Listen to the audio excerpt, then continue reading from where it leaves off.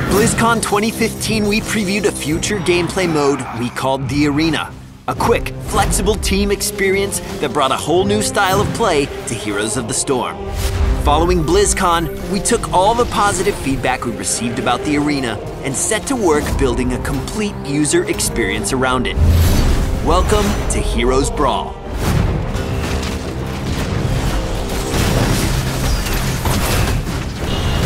Heroes Brawl doubles down on the effort to create a play mode that is fast, easy to get into, and constantly evolving.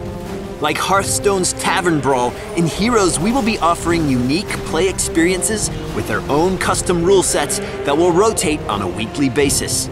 There's no need to worry about what heroes you own, what rank you are, or what role you're best at playing. Everyone enters Heroes Brawl on equal footing, and you should be prepared for anything. Each week we will offer up a new experience drawn from a diverse pool of options that will continue to expand as we step into the future. To start things off, brawls could potentially be played on single-lane maps like Lost Cavern, arena maps like the two previewed last BlizzCon, or normal battlegrounds modified by mutators. Mutators are unique conditions that are placed on top of the traditional game experience that will change up the rules. We could limit hero options, add new difficulty, or mix an insane cocktail of both. As an example, one of our initial brawls, including mutators, is called Hammer Time. Games will take place on Towers of Doom, with hero selection limited to Sergeant Hammer only.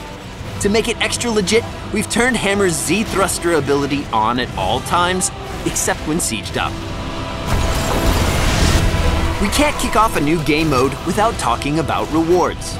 Keep in mind that rewards will likely evolve over time, but to start off, each brawl will launch with its own unique portrait reward. Complete 3 games in a week to snag the portrait along with some gold. Don't worry too much if you happen to miss a brawl one week and didn't snag the portrait. Odds are you'll see it rotate through again at some point in the future.